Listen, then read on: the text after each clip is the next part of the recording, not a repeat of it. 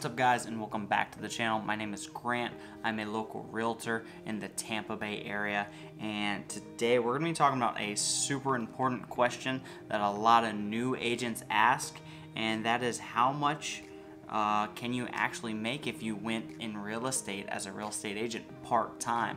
And what I'm going to do is I'm going to just show you and break down all my numbers from my first year where I went the entire year part-time. I had a full-time job, 40 hours a week, and then from there I would also do real estate or be an agent on the side initially. I think it was kind of 50-50, but we're gonna break down how much I was actually to make so you can kind of get a realistic expectation of how much you could probably make.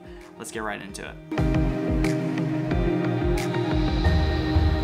Always hear, you know, you want to have at least 6 months of income saved up, right? Because even if you start getting deals initially or properties under contract, it still may be a while before you can actually get your first paycheck. So for me, I actually got licensed January 1st in the scenario that we're talking about in my first part-time year.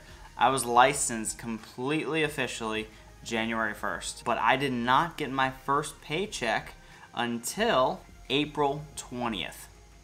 So it took me 4 months and 20 days to get my first paycheck, and that was a paycheck of $2,680. That was my first paycheck of the year. My next deal came from cold call I was cold calling around open houses in which I was hosting for other real estate agents. I know that's a lot, but I was circle prospecting around another agent's open house to invite them to the open house and see if there's anything in the world I could do for them. Also, I was handing out flyers, and by doing all that, I ended up talking with someone on the phone who decided to eventually meet with me down the road, which it was like 2 months later in this scenario from when I actually talked to them to where I actually got to meet them and list the home.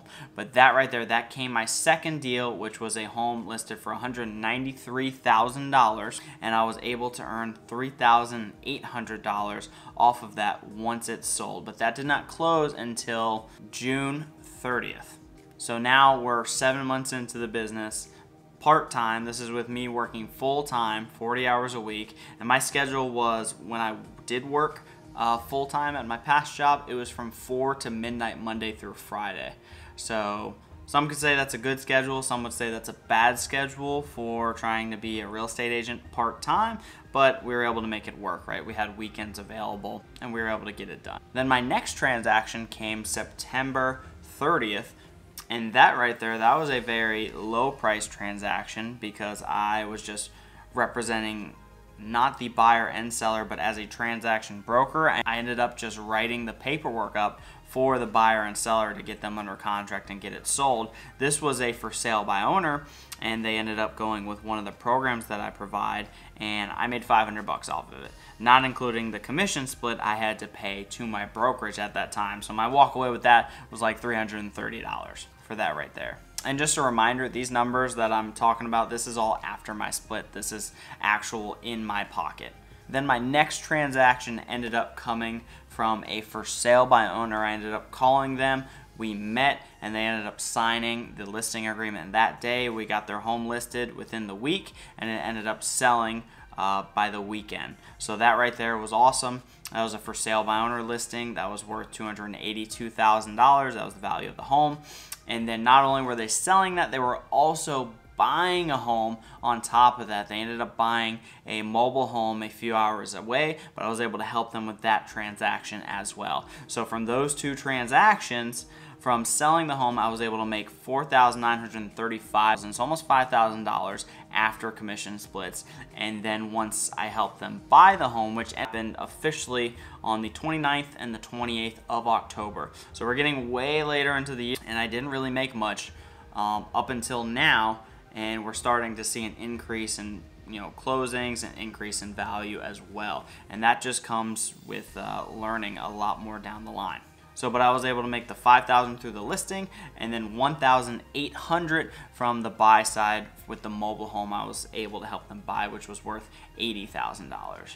The next transaction that I was able to close ended up closing November 12th of 2020, and this was actually a new construction deal where I was representing the buyer in this case, and they were actually under contract within the first 4 to 5 months of the year. But because it's new construction, it wasn't ready yet, so it took the next 4 to 6 months to actually be completed, and so the buyers were able to qualify for financing and move in the home, things like that. So it took me from when I actually had them under contract looking at properties, it took me another 6 months after that to actually get paid. And this was with a $275,000 home in a new construction community or new build community, and I was able to make almost $5,000 off of this transaction after splits. It came out to $4,553 exactly. And then the last transaction of the year, for the year I'm speaking of, my first part-time year, it was a $725,000 home. That's what it went under contract at, and that was another for sale by owner. I was able to meet with them. I followed up with them for months. It was probably 2.5 months of me following up with them at least once a week to every 2 weeks sometimes, and just asking, whether they'd be open to meeting, to talking about getting their home on the market. And they had already expired originally, so they worked with another agent. Their home ended up expiring, and then they tried for sale by owner for a little bit, and then finally, within the few months, they agreed to meet with me. We were able to list the home, and we got it sold within the first few weeks. And that home was worth $725,000. I was able to make about $8,000 off of that transaction, and that was in the month of November 20th. So that was the last transaction of the year. So let's quickly break down everything that I just talked about. As you can see right here, a lot of it ended up happening towards the end of the year, and that definitely does make a lot of sense, and it's very realistic for most people because you don't know what you don't know, right?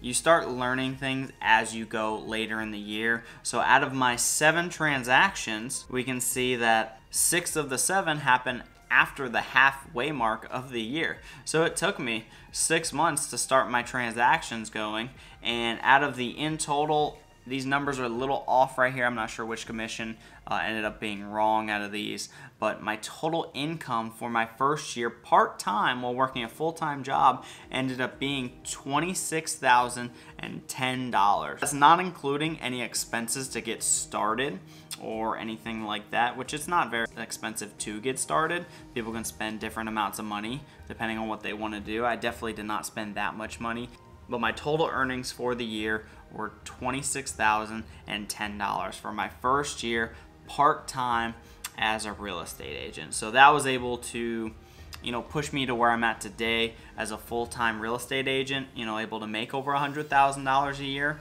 But doing that part-time and being able to see what we could do with the minimal time that we were putting the effort in for these certain things, and also not knowing what we were doing, right? You'll see I got most of my 6 of my 7 transactions happened after the halfway mark of the first year, right?